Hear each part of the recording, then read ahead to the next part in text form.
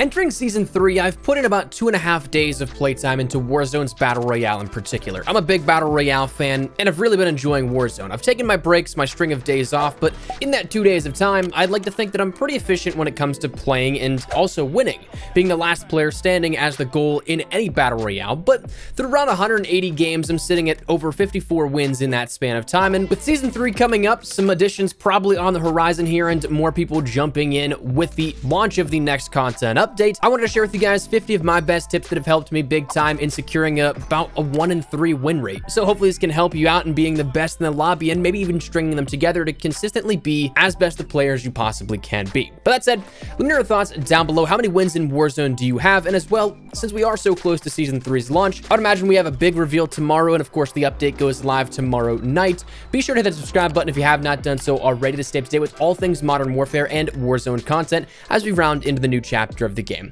But anyways, we got a lot to discuss, so let's begin. Firstly, let's talk about some stuff before you jump into the actual game, stuff that you really want to make sure that you have nailed down. Firstly, it comes down to the mode you want to play. Season 3 looks to, from the game files, promise duos and quads, but for the time being, we have trios and solos. I definitely would recommend trios if you have a party that you can run with, because solos, from my experience, is just a relative camp fest. It's not the most ideal of game modes, and of course, the communication with having teammates affords you a much better understanding of the game going on around you, since 2 to 3 more sets of eyes and ears are always better to look at and listen for things compared to just one set of those. Additionally, communication is incredibly key. To me, it's the make or break component of each game. If a player can accurately call out where an enemy is shooting them from, or even ping them for that matter, rather than just say over there, I'd be willing to put the money on the player that communicates it a little bit further. So having that communication is absolutely key, and you want to make sure that you're having call outs for your teammates, bouncing off as much feedback as possible to each other so that you're as aware as you possibly can be of your surroundings. As for stuff that you need to take inventory on that you can control before you jump into a game, let's start out with loadouts. Firstly, build your right loadout or loadouts first. Know how you want to approach the game and match that at hand. If you want to play super aggressive, maybe take an SMG class with maybe a launcher of some sorts. If you want to play something for a longer distance, maybe take a sniping class with a rifle secondary. Faster firing weapons are incredibly powerful in this mode. It shreds through enemies' armor, and while it may not have the highest DPS, you'll likely be able to shred through that armor faster than, say, the fire rate of maybe the Odin. Heartbeat sensors are another integral piece of equipment that you want to run on your loadouts as well. This will alert you if there's a player in your proximity, pending they don't have any counters to it, which we'll talk about in just a second. Rockets are incredibly OP like an RPG. I'm not going to say you're my favorite type of person if you run this as a part of the meta, because it's incredibly annoying to go up against, but it's incredibly overpowered, and thus I don't blame you for running it. Thermals are still incredibly useful and potentially even overpowered, allowing you to scout out players that don't have cold-blooded from across the map, even with no seeming distance drop off for that render, so you can scout out with relative ease and get a lay of the land. Monolithic suppressors on everything is a must-have. Not just the standard suppressor, adds damage range and also keeps you off that radar. Fully loaded allows you to get your full ammo count and is incredibly useful whenever you jump back into a game and land on a loadout crate, maybe that be saying from the gulag or being redeployed. C4 as a lethal is incredibly important and powerful, and we'll talk about why in just a little bit here. The Ghost is an absolute necessity. It's incredibly powerful, and we'll come back to why, but again, so is Overkill also. Run both of these on 2 different classes, and we'll explain as to why you should in just a second. And also, finally, now rounding outside of loadouts, but now the last thing that you can control before jumping into game is how you end up formatting your minimap. Run the square minimap here on this because it offers more visibility. I think it's about 20 to 25% increase in an area you gain as opposed to the circular one, and orientation, that's really your own preference, but I prefer to have it follow my positioning with rotation enabled. But let's talk about in-game. Firstly, drop in hot with action right off the rip, or do it secluded, but make up your mind before you jump into it. Know that where you're going to have as a drop path will determine the areas of if you want to drop hot or if you want to drop secluded. That's a you decision. Personally, I prefer to drop hot, and a lot of the times to get first kills and loot after. It keeps you warm, but also gets you some good loot maybe if you take it off somebody who may have had good stuff. A huge tip that I can give you guys right off the bat is run and farm bounties. It gives you cash and gives you the locations of enemies, and the more that you complete, the more the bonus cash yield is. Early game, this is incredible. Not only does it tell you if there's a player that landed right by you or maybe pushing you, but it also also allows you to, if you can secure those kills, get an extra cash yield outside of it, helping you get your stuff set up early on. If you find stopping power rounds, run them. Don't think twice about it, whether this be early game or late game. Oftentimes I'll find them early game, so that's why I mentioned it early on, usually in chests, but utilize those. But do be aware that if you pop them into, say, a base weapon or a weapon that you swap out in a loadout drop or something, once you pick it back up, those shots won't be loaded in anymore, so it'll essentially waste it. But if you are playing in a party, have players search different buildings early on in an area so they can get cash and money fast and efficiently. Don't go all towards the same exact spots, but stay close enough that you can back up your team if needed. Utilize that ping feature early on and as often as possible all throughout the game. While either searching or scouting, this will easily showcase visibly where your targets are to the entire team. Pull your cash together so that you can get a loadout drop as soon as possible. Keep an active eye on the amount of cash you have, and once you see that tally over 8,500, meet up at the closest buy station and get your gear as soon as you can, and the quicker the better. The more likely that if you get it quicker, you'll catch players off guard and with lesser quality loadouts for a gunfight, so you should be able to win those. Be aware then of when loadout drops come in naturally on top of when you may buy one. At the end of wave 1 and at the end of wave 5, your loadout drops will end up dropping in from the sky. Knowing this can help you set yourself up for rotations of classes, which are pretty important as well. And what I mean by that is the next tip of swap your loadouts midway through the game, or at least pick up that secondary loadout crate if you have the opportunity to. Get your loadout drop early, get overkilled weapons is the way that I think of it, get that first overkill loadout drop, but then when you see another one, pick out a loadout with Ghost on it and as well cold-blooded. It will drop your 2 weapons for whatever is on that class, but you'll just be able to simply pick them back up and also then have Ghost as well as cold-blooded, so you essentially run 2-tier perks of having overkill plus Ghost, so it's incredibly advantageous. After that, one thing to look out for, whether it be on the ground or buying, are UAVs. These are perhaps the most important asset that I think you can get within Warzone. Information is power in Battle Royale. The only downside is that Ghost is a counter, which we did say we'd come back to. That's what makes that so important. It's a hard counter to the UAV as well as the advanced UAV, which is kind of wild. You don't even show up on the advanced UAV, so that is something that may sway your decision in running it on your loadouts. It's even a counter to heartbeat sensor again, which is why it's so important. But speaking about the heartbeat sensor, use that thing as much as possible while scouting, and especially early game. If you can find one on the ground or in a chest early game, that's actually one of the most advantageous pieces of equipment early game. Most players won't have a loadout drop within the first, say, 3 to 5 minutes, so you can rack up kills early game, and as well late game, it helps give you the information on where players may actually be, and thus helps you prep for gunfights or maybe take the first step in engagements to keep you alive longer.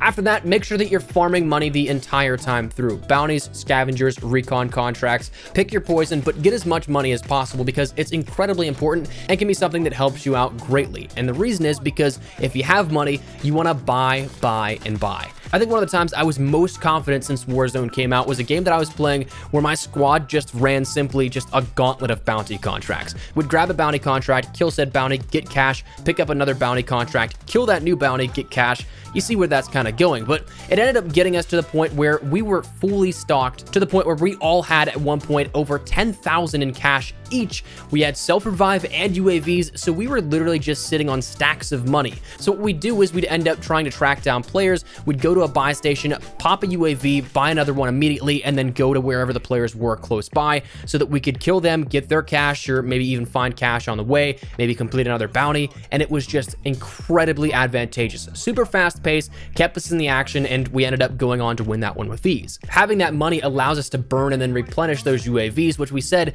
is one of the most important things to have. Armor plates are always something you want to have on hand as well. Warzone is very much a game of armor. You die unbelievably quick without that extra time to kill, so it's crucial in gunfights. The margin of error late game especially is so much larger if you don't have armor. You have to land over double the shots in some instances on players that would have armor if you don't, meaning that you'll have to utilize positioning, cover, and a bit of stealth so they don't get their shots off first and land them on you, thus ending your game in maybe that heartbreaker second place finish. But also, gas masks are a relatively cheap thing to buy, but overall are a very useful piece of equipment, saving you the possibility of getting absolutely nailed by the zone. Buybacks are again the last thing that you really want to utilize if you have cash, because it's incredibly useful for equalizing a fight. Maybe you ended up losing a squad mate, but you have another team pushing you after you just defended against the onslaught of a different team that killed your teammate. Instead of potentially going up 2v3, you can buy your squad mate back and then get him in and equalize the numbers. Fully loaded comes in handy here perfectly, because if you land on a loadout drop, you can end up getting that with full ammo on those weapons. Playing rotations is also a huge tip here for this. You can watch for stragglers maybe coming out of zone or running at the edge of zone, so they have to push to you. But running that perimeter instead of going headfirst into the very center of the circle, you cut down on the amount of locations that you can be shot from. And minimizing that amount is key because it allows you to safely engage with specific fights and focus fire where needed. Additionally, when you are taking fights, make sure you finish kills if you have the opportunity to. Yes, it might seem a little scummy, but self-revive is a hell of a pain if they end up getting back up. As well, revives at a distance often even the odds and allow players to know where you're at if you don't finish them, so make sure that you do. If you, though, cannot finish the player, reviving players actually makes an audible noise, so if you shoot somebody and they go down and they wrap around a corner, you'll know if they end up getting picked up or not. That should give you a heads up to know if you're going into a 2v1 or another situation like that.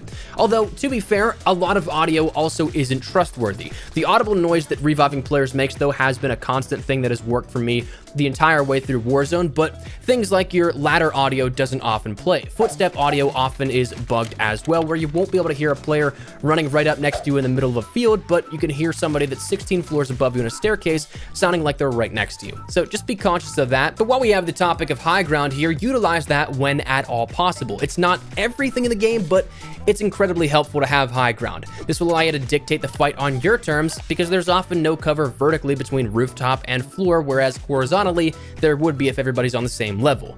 Plus, this allows you to, if downed, be able to revive a player or revive yourself with cover, knowing that the player down below does not have the opportunity to immediately finish you or push up to you. It gives you some time to regain your footing.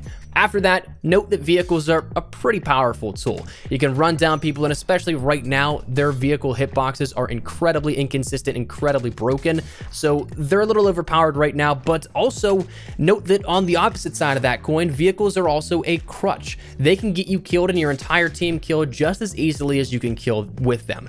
2 C4s to a truck will blow that up. 1 C4 will blow up a helicopter, rover, ATV, and SUV, and same thing goes for rockets. That's just a triple kill or higher depending on the full number of modes that we have at the time of you watching this. That's a multi-kill just waiting to happen. So be conscious of that.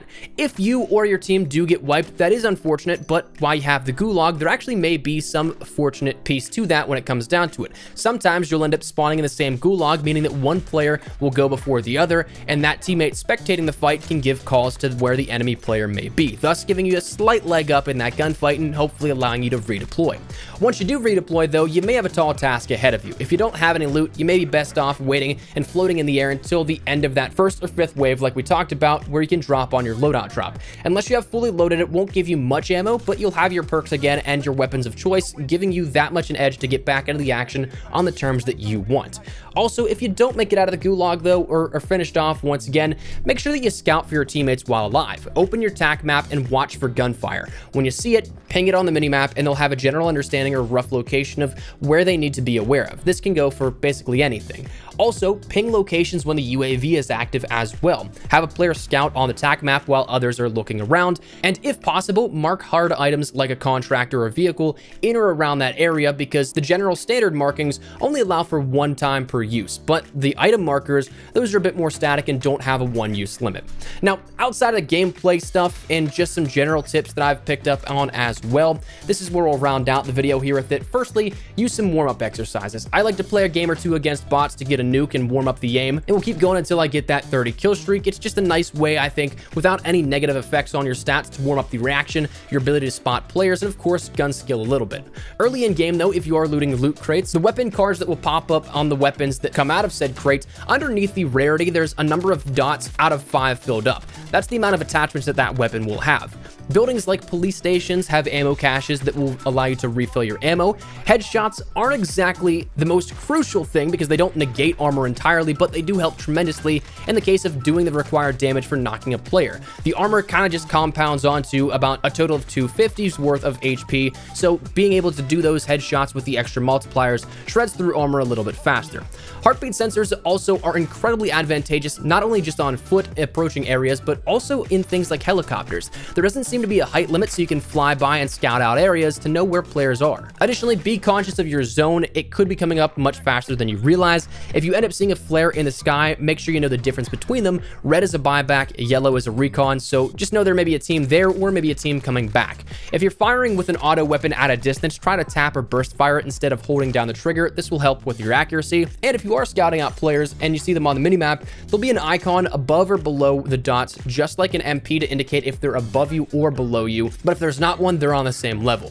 Hard pinging an enemy with your ping system will mark them in red and showcases their real-time movement for about 2 to 3 seconds after that ping. So even if they round a corner, you'll know if they keep running or if they just duck into cover. Things like the precision airstrike and cluster strike still have the possibility of killing you while you're inside. It's likely a bug, but just be conscious of that. And finally, the last thing we'll talk about for number 50 is there's currently an EBR variant, the line breaker, that actually has the one-shot headshot kill potential, which it's not supposed to have and will likely be patched very soon, but can be advantageous as of right now. But anyways, that's 50 tips here that have helped me incredibly whenever sticking to my gameplay and trying to win. Again, I'm pretty happy with my stat line. Am I the best? No, but I like to think that I can hold my own and can definitely bring something to the table. So let me know your thoughts down below. Is there anything in particular you guys really enjoyed here out of this? Any tip that you guys would like to throw into the mix? Whatever it is, feel free to let me know. But hopefully you enjoyed the video. If you did, make sure to drop a like down below. And of course, if you are new to the channel, make sure you guys subscribe so you don't miss a single thing regarding all things Modern Warfare, updates, news, information, tips, tricks, all that good stuff. We got you covered here on the channel. So if any of that interests you, hit that subscribe button, especially with Season 3 rolling around. And also, if you guys want to follow me over on Twitter and Instagram, there's the best places to get content outside of YouTube. I live on both those. If you guys want to strike up a conversation, ask me a question, whatever it may be, that link is down there in the description below. That said, thanks so much for watching. My name is Espresso. I'll see you guys later. Take care and peace.